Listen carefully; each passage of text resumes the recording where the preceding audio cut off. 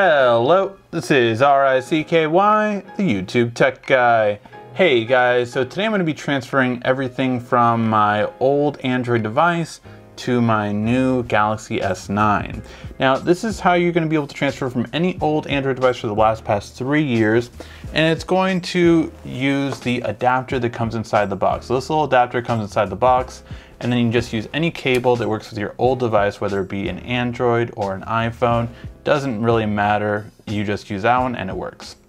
Okay, so we're gonna plug in this into the new phone and your old cable into your old phone.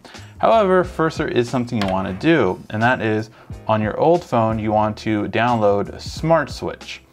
And then you're just going to install it on your phone. And while this installs, I do wanna say that this will go much faster if you actually have not started your phone yet. Now, I'm doing this on a version of the phone that's already been started. However, if you do this when you first start your phone, it will ask you, do you want to transfer from an old device? If you do this then, it will go so much faster. So just know that this will be a slower way of doing it than how we could have done it. We're just going to agree.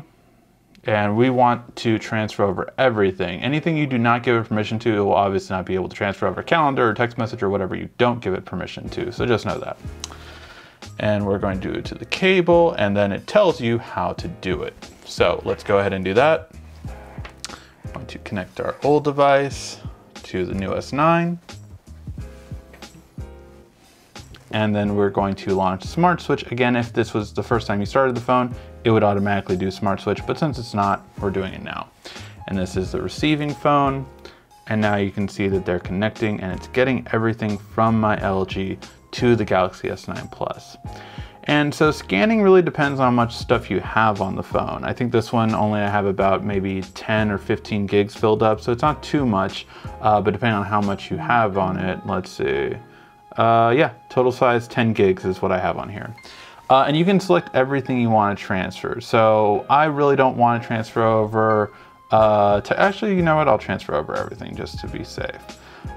So yeah, we're going to transfer over everything. Again, the main part of this for me is going to be apps. If you also had an SD card, that would show up on here as well. And so it estimates this will take 1 hour and 3 minutes. That is a bold-faced lie. At most, 10 gigs should take half an hour. However, if I had done this in the beginning, it would take like 10 minutes. Like, it's really that much quicker when you don't have everything running in the background. But again, just know that. And of course, it depends on your internet connection. I recommend doing this in a Wi-Fi, especially when you have to download apps. The apps are the big portion. So as you can see, 6 gigs of apps is gonna be a big part of it. All right, I don't need documents. Let's do that one and let's transfer. And then it will start preparing. At one point, you will be able to disconnect the phone. That is once everything has initiated the transfer and you no longer need the phone to be connected, mainly because it needs to download things like apps that it needs the internet to download, not the old phone. So just know that. Overall, this is going to be the setup on how you transfer over everything. If you guys do have any questions or what does not transfer or any information at all that you need from me, please feel free to ask, and make sure to check out our channel as we have the most coverage on the Galaxy S9 on YouTube. Thank you as always for watching. This has been RICKY, the YouTube Tech Guy. Thank you for watching our video. If you liked it, why don't you go ahead and subscribe up there. Make sure you follow us on social media right here. And of course, check out our latest video up there.